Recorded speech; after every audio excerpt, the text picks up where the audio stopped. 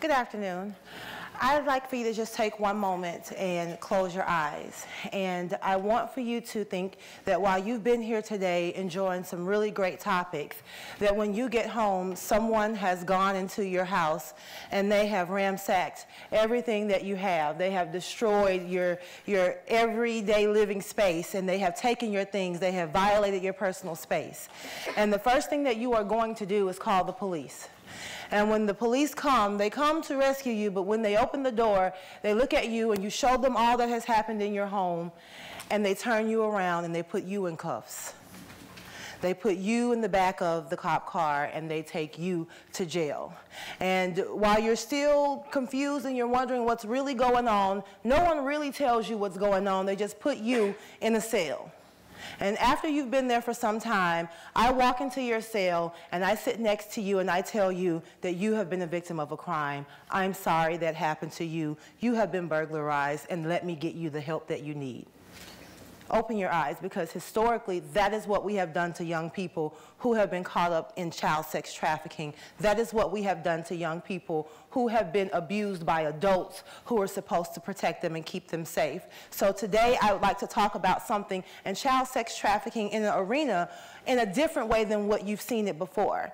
I assume that most of you, with the awareness that's taken place locally and nationally, that you've heard about trafficking. You know it exists. You heard, whether you saw it on the news, whether you heard it on an NPR news story, you know that trafficking doesn't just happen somewhere else, and that it's a little bit closer to home than you might think. But one of the things that you don't know is that there's a whole journey that someone faces before they end up at the hands of a trafficker. There's a whole journey that young people face, because the average age of entry into child sex trafficking is 12 to 14 years old. Today, I want to talk to you and make sure that while you hear about all these stories on the news, and if you're a newbie and you haven't heard about it, then I'm sure you've seen the movie Taken. I'm sure you've watched an SVU episode and you wonder, is this how it truly happens? Is this all that there is? But while you do have those really heinous cases, there is a huge continuum of abuse in which this tends to happen. And we live in a culture and a society that make it okay that we can live in a world where a young boy or a young girl can be sold for sex. So what I want to do, and one of the main things that I want to talk about in regards to trafficking, is not that it just happens, but as everyday people, as every human person, we can be a part of ending this, and we can be a part of it by preventing it. Now, prevention is a very scary word, because how can you prove that you've prevented something that never happened? That is the thought that I oftentimes wonder about when I work with the girls in our program. But what I really want to do is not just talk about trafficking, because we know it happens. It has already broken our heart. It is what got me on this platform today. We know that there are young girls and young boys who are bought and sold at the hands of adults who take advantage of them. We know it. We know that they are bought and sold for labor servitude as well. We know that human trafficking exists. But what I want to talk about today is, how did we end up in a world where it exists, and that it is okay that people like us sit in this room and we hear about these topics, but there are girls miles and miles close to here and near from here that have no clue that there are people talking about them because they don't self-identify as a victim. So it's been told to me before that prostitution is the oldest form of work. You've seen it before. It's just something that's going to happen. You're never going to end it in our time. But if you really understand this, it's the oldest profession in the world. Trade and farming is the oldest profession in the world. It's not prostitution, because it was documented. So I want to give you just 2 seconds of information on the actual problem in itself. We don't just talk about this issue and talk about the girls and the young boys who are caught up in this, because we have to look at this as an economic issue. And if you look at it as an economic issue, you understand that if the demand for a product goes down, the supply will go down as well. So when we talk about this issue, the first thing that comes to your mind is, tell me about those girls. Tell me where they are. Tell me where they come from. But it's not just the girls that we have to talk about, because if there was no person that wanted to sell that girl or that young boy, then no one would be able to buy them. So we cannot talk about the true issue of trafficking if we cannot talk about those who perpetuate the problem, and that is the demand side as well.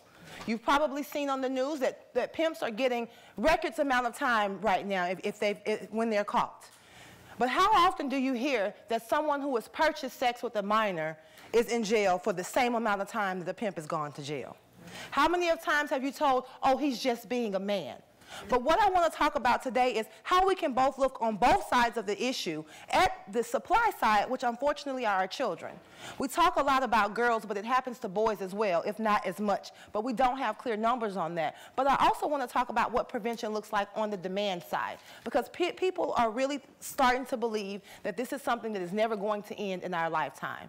I disagree, because I really believe that prevention is the true protection. So while we recognize that no one wakes up at 16 or 18 years old and decide today is the day that I'm going to be a prostitute. Just doesn't happen like that.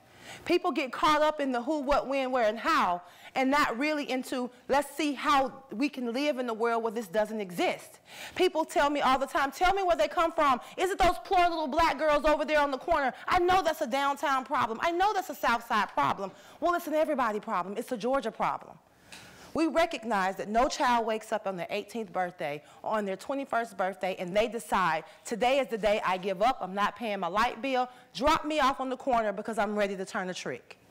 You don't wake up with that thought in your mind one day because there's been a process that has allowed you to be vulnerable to those very people who are seeking to exploit you. So while we recognize that the average age of entry into prostitution is 12 to 14 years old, we also recognize that about 50% of the victims that we know have a history of runaway. There's about 80% of victims that we know that have a history of sexual abuse. And knowing these, why aren't we fully addressing those issues? Why are we choosing to wait until they're at the point of rescue? When you hear that word rescue, doesn't it make you feel like something substantial has happened? Doesn't it make you feel like you have swooped in and you've saved someone, you've given them a better way?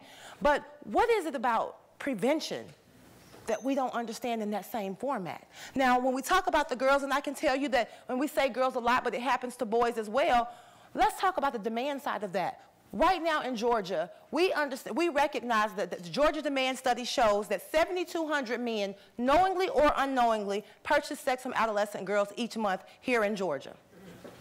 42% of that give their location of north of 285. That can help us realize that this is not a problem that belongs, and I'll just go ahead and be the one to say it, people are pimped by their own. I wish I can tell you that there is this one single mathematic equation that can help us in this, but you have to break down and dispel what you think you know about trafficking. And trafficking happens in every single community, every single culture, it just looks differently. Now, a young black boy is not going to walk into an Asian parlor and pimp out all their girls. It's not going to happen. A young white guy is not going to walk in the hood and pimp out all the black girls. Just not going to happen. So I'd love to be able to tell you that I can give a name and a face to all of these so that we can go and rescue them all, but I can't. What I want to do today is share with you the idea of let's address what happens on the journey before they are actually trafficked. Let's look at how we can choose to prevent them, because what happens and what we know right now here in Georgia is that if a girl is rescued or a child is rescued, it's going to take about $5,600 a month for residential treatment services for that child. $5,600.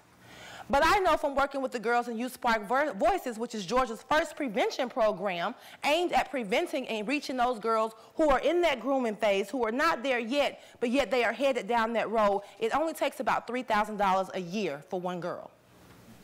Why are we paying $5,600 a month versus $3,000 a year? Because we don't understand the journey that they face, and what I want to do is give us a chance to really look at that. Now, look at this diagram. I would have loved to have something prettier for you, but the laws of Creative Commons scare me. And so I was too afraid to pull one of the beautiful ones off of the internet. But when you look at this, you see the tip of an iceberg. It's jagged, and you can make assumptions about what you think you know about this rock.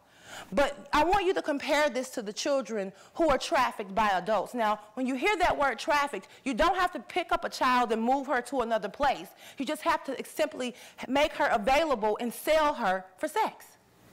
But what I want you to realize is that while we see a lot of icebergs out here, do we really take note of what happens underneath? Because if we really understood the journey about how they get to the top and how it looks at the top, we can't get there without understanding the mass that's below the water, all the things that we don't see, all the things that we don't know, because it's very easy to label a victim with the word prostitute. But when you hear that word prostitute, it doesn't make you think of a child who's in need of help. It makes you think of an adult woman who's making a decision. So language is absolutely key to prevention, because one of the things that we have to recognize is that before they even get there, there's a whole bunch of stuff that has happened that we didn't even know about. Now I want to give you some of those things. When you look at this diagram, you can see a lot of different cultural factors. And I want to give you guys one analogy, because while we all sit in this room and we think it's not close to us, we have to recognize that if you're not part of the solution, you get where I'm going? Didn't want to say it, but if you look at some of these things, why is it that I go to a talk and yet we constantly hear people to say, oh my God, I didn't know this was happening. What can I do? How did this happen? Well, why are we shocked? We live in a culture now where it's okay and people are taught.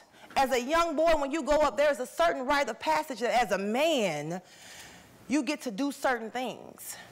We live in a culture when you turn on the television, normal clothes aren't normal clothes anymore. I talk to the girls all the time in my group, and I have to dispel the fact that some of their parents think that because they choose to wear a skirt or shorts this big, that means they ask for it.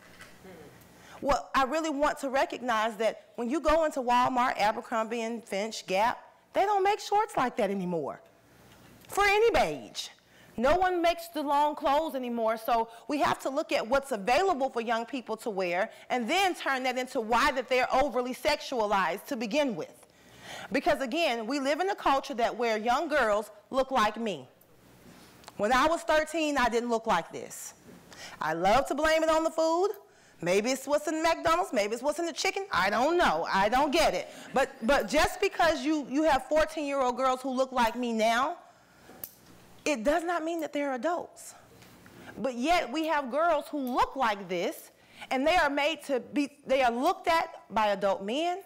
They are made to act adult, and I tell my girls all the time that just because you look the way that you look, and yes, you are beautiful, you are never fine enough for a 30-year-old man. You just ain't that fine. I'm sorry. Nobody is that beautiful at 13 years old that a 27-year-old thinks that you're hot enough to be with them. And I want you to take away the picture of the pimp in your mind, because I also tell those same young girls that you're not that cool that a 30-year-old woman wants to be your bestie. Doesn't work out like that.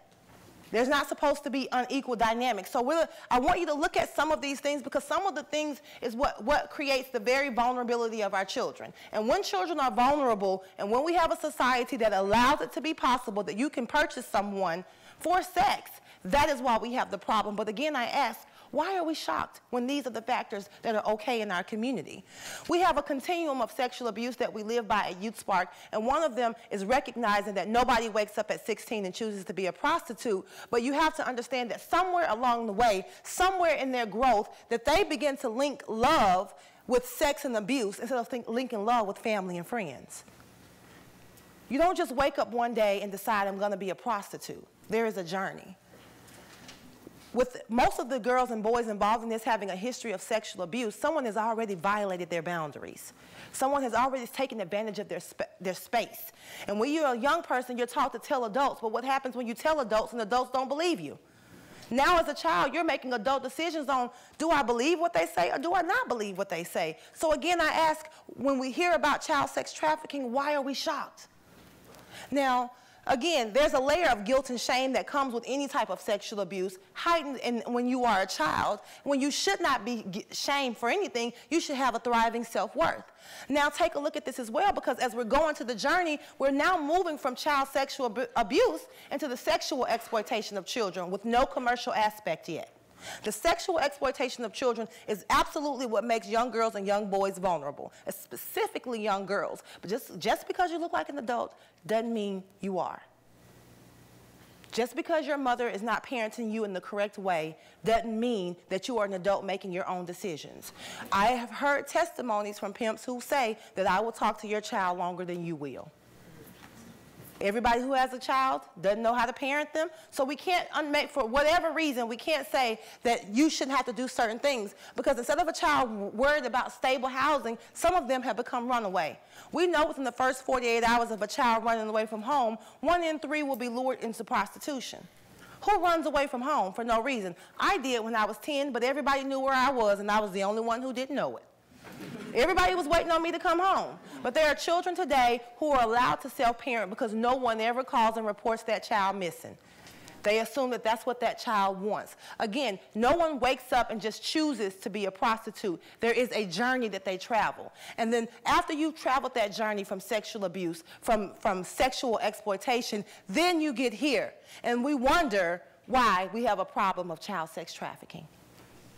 Look at the unequal power dynamics with the adult-child relationship. As I just said before, no 14-year-old is beautiful enough for a 32-year-old man. I don't care how much makeup you wear. I don't care how much you've self-parented and how old you feel. You cannot be beautiful enough that an adult man will want to violate you and use you as a commodity. Now, again, the media influence is something that is very big. Once again, when you turn on that music, if you are not aware of what that music is pouring into your children, how can you prevent them from being vulnerable? On all the music, the lyrics that you hear is promoting this culture that it's totally okay to get money. And we program and teach our girls from a young age to get a good man. And what is a good man? A good man is someone who can provide. Who can provide at those teenage years? A grown man. Are we teaching our children what is a good husband, what is a good helpmate, or are we simply teaching them to get a good man? And again, I ask, why are we shocked that we have this problem? Again, we live in a culture to where you can sit in your basement and you can order up online whatever kind of kid you want, and there are certain websites out here that promote it, even though that they don't own that promotion. They do promote it, and we know, I know from fact and seeing it, that there are young girls who are uploaded onto sites and are advertised for sex, and there are people who are already willing, ready, and able to pay for them. If we did not have the demand for the product, the supply would go down. What we have to do now and address is that we can take all of this and we can turn it around, but we have to use the supply and demand model. You cannot talk about trafficking if you only want to talk about the victims. You have to talk about the men who perpetuate them. And so now when I talk about prevention is key, what does that truly mean? Prevention is the best protection. Let's not wait until we have to rescue them. Everybody, each one can reach one, and talk to the teens in your life, because if we get them on our team first, when the pimp walks up to them and says, "Hey baby, you look good," she will already know and understand what it is. She will recognize that this is not what it's supposed to be. People have oftentimes told me that you can talk until the cows come home, but you will not end this problem. With me understanding prevention the way that I do now, I disagree. Because as a little girl, I sat there and I asked questions of my grandmother about slavery. It is my hope that one day, when I have children, that I am able to see my grandchildren, and that those grandchildren will say to me, "Mommy, Grandmommy, can you tell me that back in the day you used to work for an agency that helps young girls who could be bought and sold?" That is what I will do, because I do not drink out of a different water fountain. I do not sit at the back of the bus. And I feel that in a few short times, if we reach down and teach young boys that they do not have to grow up in the world and become a buyer, and we teach them to be on the same playing field, in about 12 to 15 years, we will see the fruits of our prevention, and we will be on that. So I end with this quote by Nelson Mandela that says, "To be free is not merely to be cast of one's chains, but to live in a way that respects and enhances the freedom of everybody." So we are all free.